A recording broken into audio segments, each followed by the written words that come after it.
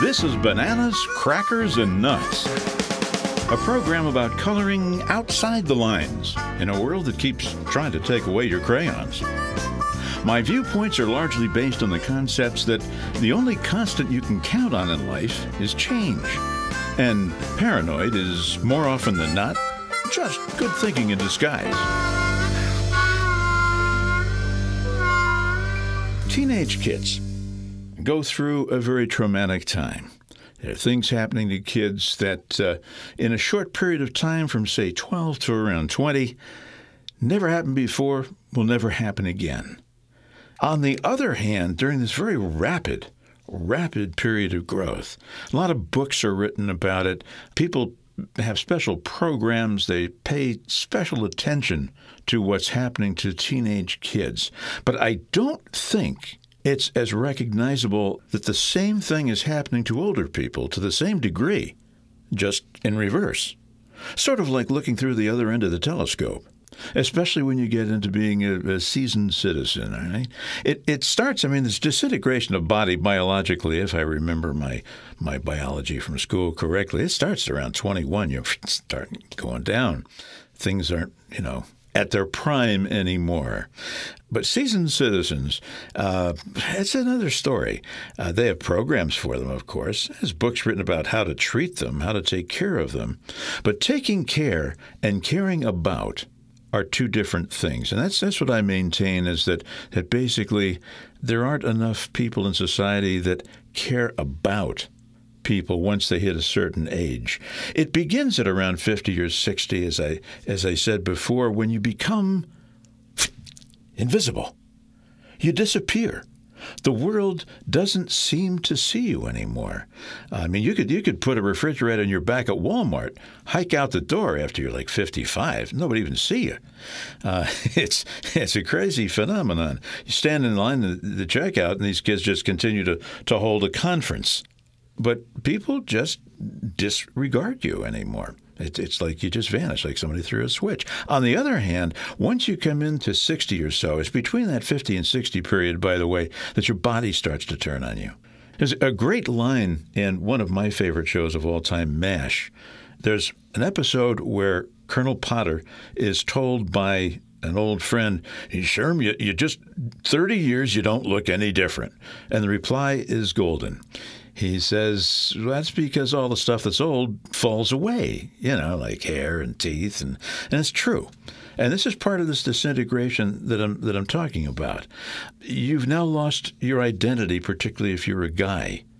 Your so-called productive years are over, and now you're sort of, what am I about? Especially men who define themselves by their occupation. At a party all your life, what's the first thing? You go there, what do you do for a living? If you're unemployed, that's another story. But, generally that's what guys talk about. And I don't know, I think on the other side of the room, usually women talked about the guys, right? But talking about what society doesn't really grasp, I think, about as fast as teenage kids are growing and developing, seasoned citizens are coming apart, they're coming unglued. You can't begin to comprehend this until it starts to happen to you. And of course, kids don't understand this at all. They're never going to be old. It's, Superman, Captain Marvel, and Batman all rolled into one. Every kid is invincible, bulletproof, and never going to get old. Till it happens. All right? I think nature's cruelest joke is taking a 20-year-old kid and trapping him or her in a body that just won't respond the way it was designed to do anymore. I know my first hint of this was, at about age 34, I guess. I used to play a lot of baseball. Second base, I get down there, scoop up those grounders. Over the first, no problem. And then all of a sudden, I wasn't getting over as fast, filling the hole, scooping them up. Actually, I could still scoop them up. I couldn't stand up to throw without making a funny noise. Ever notice how everybody else always looks older than you do? In fact, that's Fred's second law. Everybody else always looks older than you. You take a look at pictures of old friends, you go to reunions or you see classmates and such, or you just see somebody in a news article in the paper and it says, an oldster of 55, and you look at it and you go, what? 55? He's 55? Somebody must have left a 1 off someplace. Oh, yeah, I don't look like that. I'm older than that. I don't look like that. Well, maybe it's a good thing that your spouse doesn't think you do either. And I think that's one of the beautiful things. You not only look much younger than those around you of the same age, but when you can look at your wife or your wife back at your husband, and it's still that same marvelous person that you married. Speaking of looking, that's something else that can happen too. That looking at the plus side of this traumatic period, you can still look what I call both ways. That is, younger and older. When you were 20, an older woman was like 25. But when you're 50, you may feel like a lech, but you can still look at a 20-year-old and go, wow. But you can also look at a well-kept woman of 60 or 65. And say, hey, that's great. You can look at parts, too. Great bosoms or a well-turned leg. A lovely face. Just a lovely face will do it. Because now, unlike when you were younger, it's like a painting. If you don't like the frame, you can still look at the picture. But you're not going to take the picture off the wall and take it home anymore. You just look at it and leave and go, there it is, and I'm going home. You get some people, though, that you start to look at convenience, too, I think, when you're older. You can look both ways at other people. And you look at yourself. I think most guys tend to try to avoid, especially guys, mirrors, especially the side view. You don't turn sideways anymore, do you? Ladies, they go into the convenience hairdos. These little pure white hair, and it's they cut shorter than most guys have. And in the morning, you just can go blip, and kind of fix it, and it's all done. Call them Q-tips. Look at them sometime walking down the street, especially a thin lady with a convenience hairdo. Q-tip. Brown hair, used Q-tip.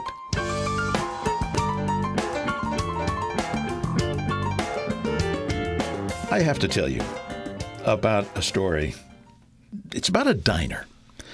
Diners are a phenomenon. So if you're not from the New Jersey area, which is where I'm from, it's a New Jersey phenomenon. They're kind of long, narrow places to eat with, bad food and cheap prices, but it's filling.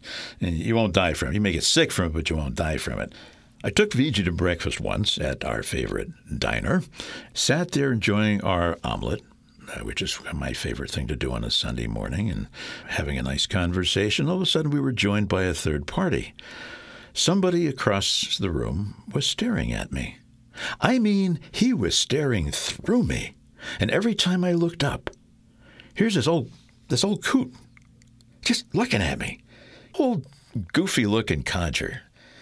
Big gray everywhere. Even his hair, what was left of it. Bald guy, gray beard, wrinkled, face sagging kind of thing. And he's sitting there in these cruddy old, comfortable-looking clothes. And I'm looking at him. I'm saying, why is he staring at me? I thought maybe, I had some egg in my teeth or something. Like that. And no, that wasn't it. Every time I looked up, staring at me. And I thought, well, I'm going to get this guy good. I'm going to stare back until he flinches. And I looked, and I stared, and I looked him eyeball to eyeball. And suddenly I said, oh, my God. It was a mirror decorating the space between two windows. I was looking at myself, me, the way other people see me, as opposed to the way I see me. The lesson to be learned from this is stay away from diners, I guess. In any event, I want to leave you with one very important thought. Older is something that Mother Nature does to you, and nothing you can do about it. But old, that's in your head, and you do it to yourself. Hey, here's hoping you'll be back next time for Bananas, Crackers, and Nuts. And be sure to check out my blog, would you? It's bananascrackersandnuts.com. And if you really want to do it right, I'd like you to send me an email at fred@fredmacy.com. There's a link on the site as well. Let me know what you think about this whole shenanigan I'm doing.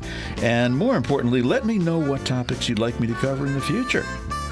Until next time, this is Fred Macy here, urging you to color outside the lines, but don't lose your crayon.